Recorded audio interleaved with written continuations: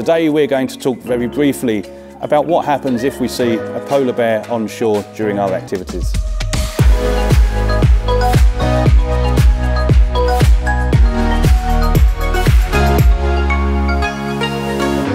Hi everybody, welcome to the Expedition Guide, your ultimate guide to expedition cruising in the polar regions. My name is Adam Turner and I'm the Field Operations Manager for Ocean-wide expeditions. And today we're going to talk a little bit about what happens if we see a polar bear on shore. We're going to take you to some of the most beautiful places in the world, and in the Arctic there's always the chance of encountering a polar bear, which is why lots of you will go there. And we want to help you see the polar bears and enjoy them in a safe way.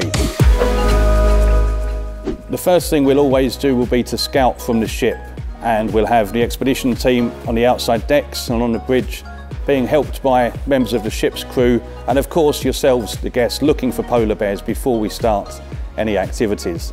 And if we see one, unfortunately we can't go to shore because it's not safe, but we can enjoy it from a safe distance from the ship, providing we're not causing any disturbance to it.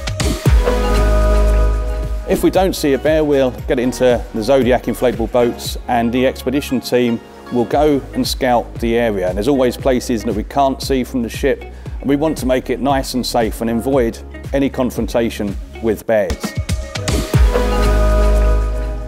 We'll go into areas that we can't see from the ship, into the dead ground, and look to see that it's safe for you to come ashore.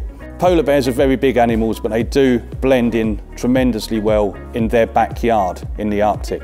And this is something we must remember, that we're going into the territory of the polar bear, and we want to avoid these confrontations with them. For us, confrontations are something we really try our best to avoid. And if we do see a polar bear on shore, the expedition leader will decide on the best way to evacuate you all safely back to the ship.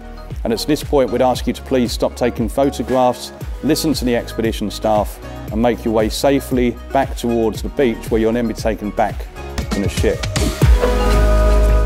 All of our expedition staff will carry rifles and flare pistols with them. These are something that we use as the final resort. We don't want the confrontations with the bear.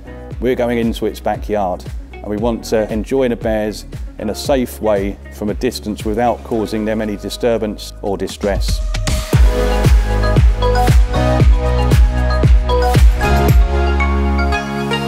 Please visit our website for more information on this subject or drop a comment in the comment section. That's it for now. Thanks for watching and let's go exploring.